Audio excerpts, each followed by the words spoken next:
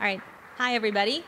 Thanks for coming. I'm excited to share all these things with you. As I was watching Matt do such a great job, I realized that I prepared 0 jokes for this talk, but I did bring stickers, so maybe that's a consolation prize. So if you want to leave because there's no jokes, I guess I won't take it as an offense.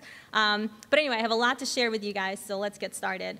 The name of the talk is POI Data Illuminated. We're going to cover a little bit about POI data. I'm Diana Shkolnikov. I'm CTO and co-founder of StreetCred, which is a new startup. We incorporated it in March, so really right out of the gate. If you want to know more about what we're doing, check out our website. But basically, we're building a self-sustaining open protocol for POI data collection and distribution, and it's going to have crypto incentives for contributors, and the folks that want to consume the data will be using those same crypto economics factors. I hope you're intrigued. Like I said, check out our website. Come ask me questions afterwards. We'll hang out, do like a birds of a feather later today, so I'm happy to discuss what that's going to look like. But it's all about POIs, so we're really focused on this one particular data set. It's a really problematic data set. If any of you have tried to contribute that sort of data to OSM, you know that it changes frequently. It's not like roads. Once you map a road or a building footprint, a lot of that stays the same over time. POIs change all the time. Hours change, the categories change, phone numbers, all of this metadata associated with it changes. And so it's a really hard data set to get and then to maintain. And we talk to stakeholders of this data all the time as part of what we're doing. You know, we talk to contributors of this data, developers of this data, providers of this data. And while they have different priorities and different concerns, they all boil down to the same basic factors. People care about geographic coverage. They want to know where the data is good, where the data is not good. They want to know if the data is fresh and how fresh. They want to know quality and validity. They want to know that this data is not duped and it's not you know, things that nobody cares about or things that are out of date or tagged incorrectly. And data accessibility. People want to know that they can use the data that they're licensing in an accessible way in their software. And then contributors want to know that what they're putting out there is going to a good cause or is accessible to the community and it will be used in a responsible way. And so for this talk, I really want to focus on the geographic coverage bit. It's a really important aspect to this data, and understanding coverage is going to help unlock a lot of different factors in what we're doing, and I think it helps unlock a lot of different factors in OSM as well. And unfortunately, for POI specifically, there hasn't been any good tooling around data analysis, particularly in this in the POI data set. You'll see analysis of road coverage, and that, you know, that's something that's been covered a lot at these conferences and around, and that's great work. But I tried to find things that have been done in the POI space, and I struggle to find something. I know there's actually a few great talks coming up tomorrow here. I'm excited to see talking about similar analysis, which is really great to see the community responding to this kind of, the need for this kind of data. What you'll find if you're licensing data or if you're looking at a data set of POIs, people will often tell you an absolute number. They'll say, we have 100 million POIs in the United States. That doesn't really tell us anything, right? So I pulled all of the POI data from OSM. I actually used the Peleus Geocoder OpenStreetMap importer. Julian, thanks for maintaining that. Cleaned it up a little bit. It's anything that's categorized as a POI, as a restaurant, a bar, a doctor's office, a building that has a type on it. Transit data in there as well. And we came up with 39,000 plus, just a little over 39,000. Show of hands if you think that's good for New York City. Yeah, right out there. You know, it's hard to say, right? The answer is it depends. The number seems large, but is it really for New York? Like, what's the area? So this is what people are seeing when they purchase data currently, or when they're trying to use an open data set. So I know we're all map people, so map it or it didn't happen. So that's all the data that I pulled out using the OpenStreetMap importer. You could see, I mean, it looks pretty dense, right? The colors are there. Like, there's probably better ways to map this with heat maps and other things. But even this doesn't really get to answering questions like, if I'm a contributor, what areas need contribution the most? Or if I'm a developer, where is the user going to have the best experience? Where are there duplicates? All these things that are not clear from looking at that map. So I think what we really want is some sort of a progress bar. We want to be able to see, hopefully on a granular level, how well is a particular region doing? Is it being filled in? Is it oversaturated? That's the kind of thing that we'd love to get to. At least at Street Cred, that would be the next step going from where we are now, which is not having any insight. But to get a progress bar, you basically need the denominator, and we're lacking that denominator. We don't know what the expectation is, and so we can't say how close we are to a goal. And with POIs, it's a challenging thing to predict. But we're going to try. So doing it on a large scale, covering a really large area, is not going to give us the best accuracy.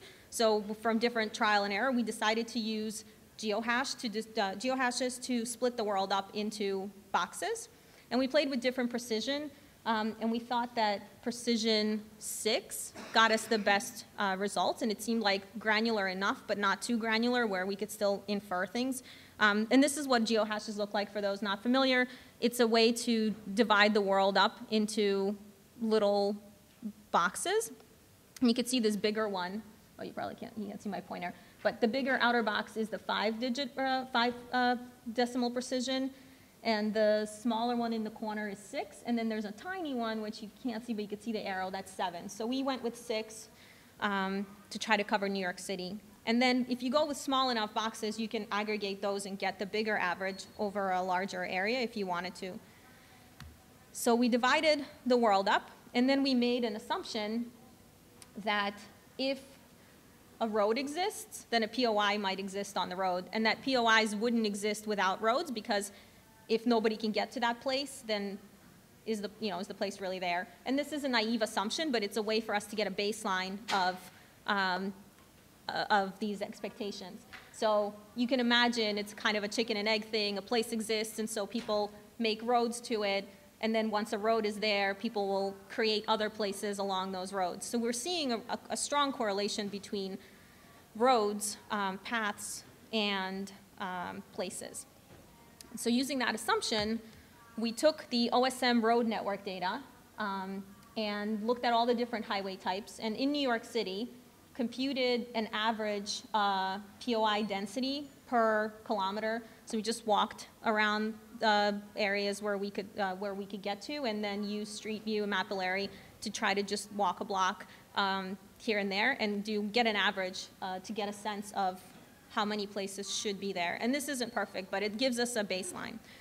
And then for every geohash, we computed the total distance of every type of road, then divided by these, and the math is pretty straightforward, right? And you get a good estimate.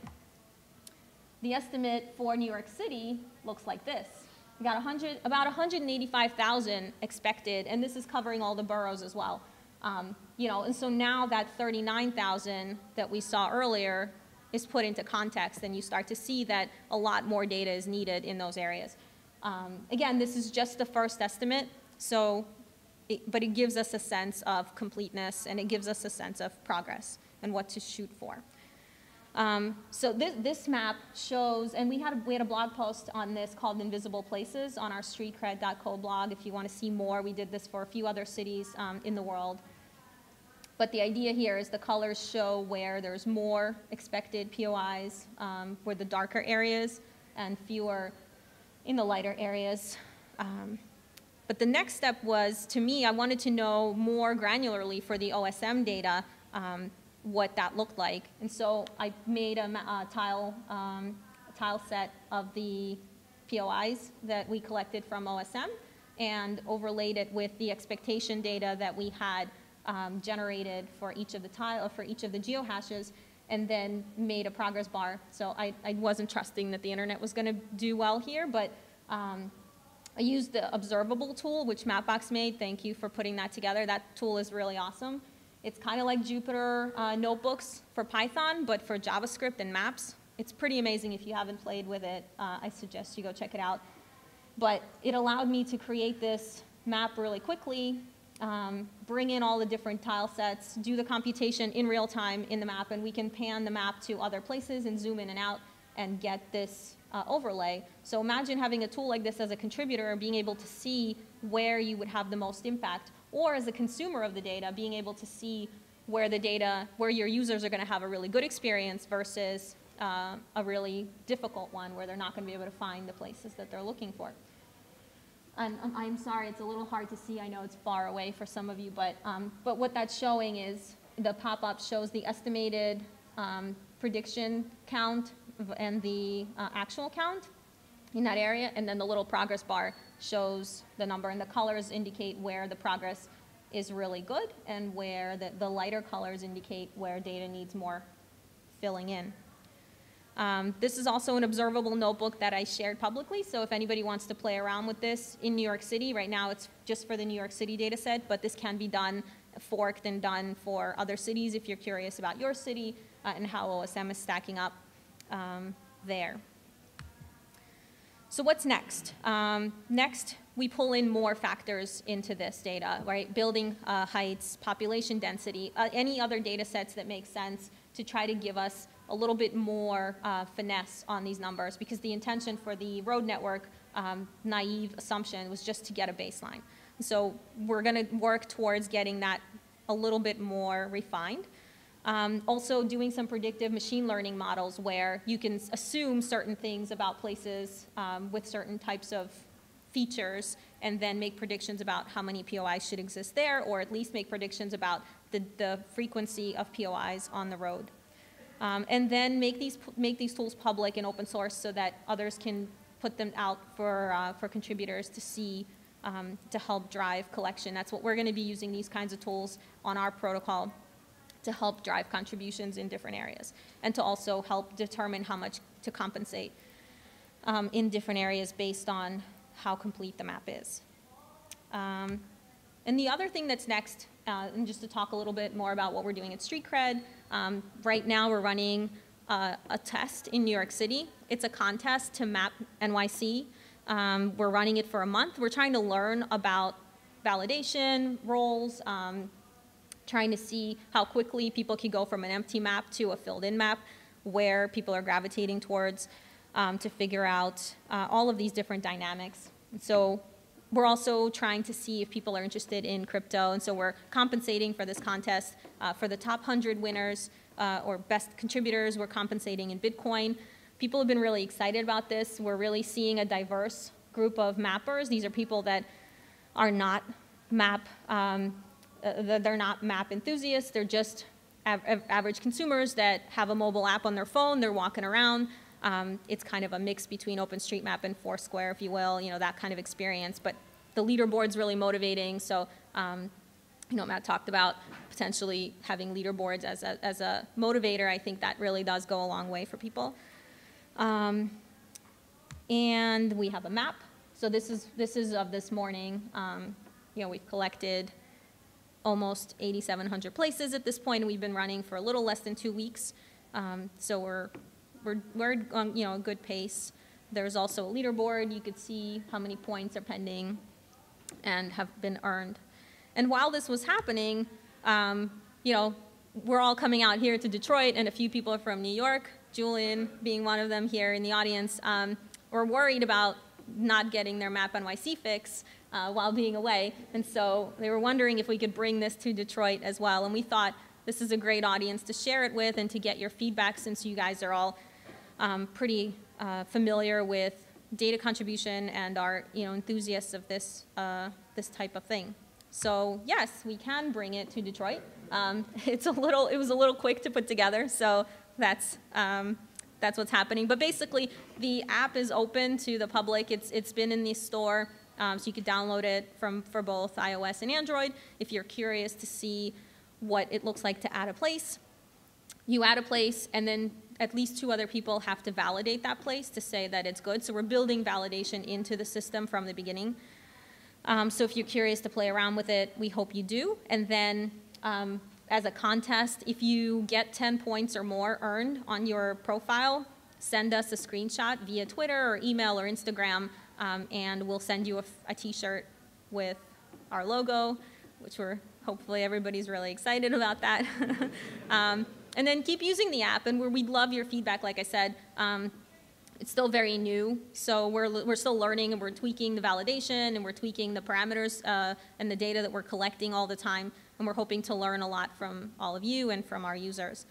And tweet at us if you want us to do a Map NYC in your city soon.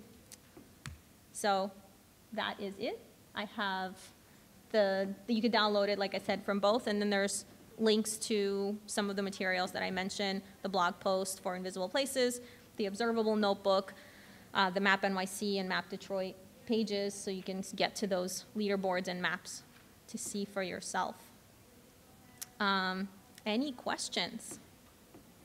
Yes? So for those points that are collected, are they added to the street.org? Oh, yes, great. I meant to mention that. So for both of the contests, we're hoping to open the data after we're done collecting it, and it's going to be open in an OSM-compatible license, so that data can go into OSM freely. People can add that back. We can figure out a way to merge it into the data set. Our goal for the street cred data set as well is to create something that's open and accessible, and then have just the freshest data where the diff for the last and weeks, or we're still determining what that looks like. That data will be monetizable, and then everything else will be open under an accessible license. Any other questions? All right. Thanks. Grab stickers.